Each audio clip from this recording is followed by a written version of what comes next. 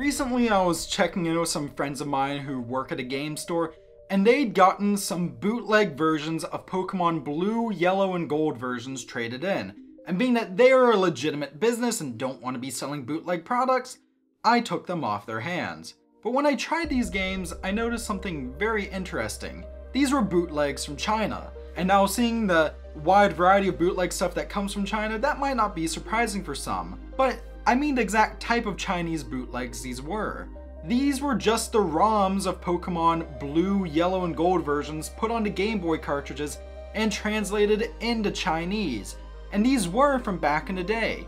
And these existed for a reason. Because there was never any official Chinese version of Pokemon Blue, Yellow, or Gold versions, or really any Pokemon games up to the 7th generation released in mainland China.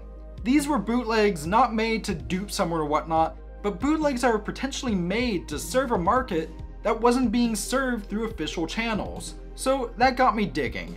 Today on Master Trainer, we're going over a brief history of the Pokemon series in China. China has had a very odd history with video games. The large communist country for decades was wary of foreign influences, and it was difficult for foreign game companies to get their products there. But an industry did begin to form. This was an industry, of course, based off bootlegging. The most common of these systems were known as Famiclones, and were cheap knockoffs of the Nintendo Famicom, or NES as it was known overseas. Now that's not to say that there wasn't any interest in getting legitimate game consoles, it was just very difficult if not impossible to do so. So these Famicoms were cheap and unlicensed, but they were a staple of 90s gaming in China. Even Jackie Chan officially endorsed one of these, which was bundled in a case similar to a 1980s microcomputer.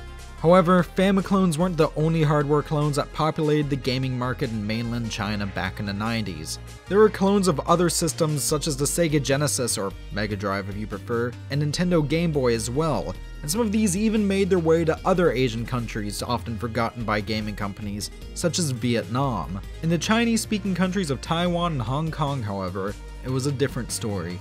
While gaming companies didn't target them directly, due to them being much more open as far as business goes, they saw many games and consoles be officially released there in some capacity, even if they were often just imported Japanese or American products. This included the Pokemon series, which has existed officially in some form in those Chinese-speaking regions for some time, more or less now in the same state as in a region such as in the US or Japan.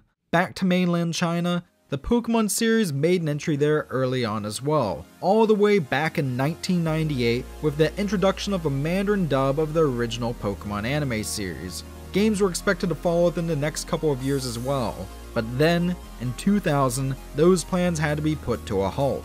The Chinese government decided that they would outright ban console gaming, claiming that console games would negatively affect the development of children. This ban would remain in place until 2015. But there were a few workarounds for those in China who wanted to get a gaming fix. Game systems with games built into them were exempt from the rule, allowing Nintendo to release their Chinese exclusive IQ player, which was a Nintendo 64 that was housed in an Xbox-like controller that could download new games from kiosks around the country, though as far as I know none of the N64 Pokemon games made it onto this service. And of course, there was the bootleg market. While many Pokemon games were just knockoffs, cheap imitations of the real thing, there were some cartridges released such as these bootleg versions of Pokemon Yellow, Blue, and Gold versions, which merely just translated the Japanese versions of the games into some form of simplified Chinese. Some of these too would receive further tweaks and translations and receive bootleg releases in areas such as Cambodia or Vietnam. These versions of the game, due to being based off the Japanese games, could potentially trade and battle with those official releases, though this came with the chance of potentially corrupting data in the process, thanks to the original releases not being made with Chinese letters in mind.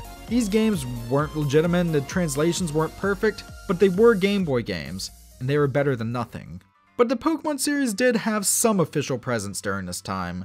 The first few seasons of the Pokemon anime aired, and a manga series and a trading card game were available, even if the latter of those never went much past the initial base set. Oddly though, the Pokemon anime series was put on an abrupt hiatus in 2008 for unknown reasons, midway through their airing of the Advanced Generation anime.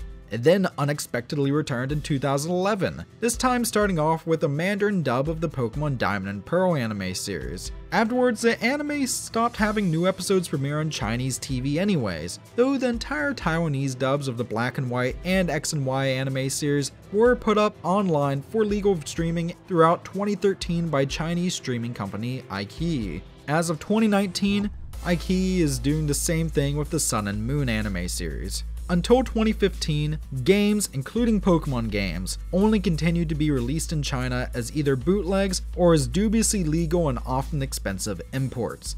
It didn't seem like there was any chance for change in the Chinese game industry to allow for console games anytime soon. But then, unexpectedly in 2015, the video game ban was lifted by the Chinese government. Though the industry was still heavily monitored by the communist government, video game consoles were finally allowed to be sold in China, and the industry exploded. China quickly became the largest video game market in the world, with its player base far surpassing that of even the US. And thus, in 2016, the first official Pokemon game releases occurred in mainland China. Pokemon Sun and Moon for the Nintendo 3DS. As far as I can tell, they were quite successful, but have been the only official Pokemon games released so far. There are a few reasons likely as to why. In 2018, the Chinese government placed a freeze on approving new games after some associated with the Communist Party raised complaints about the content of the hit title Monster Hunter World.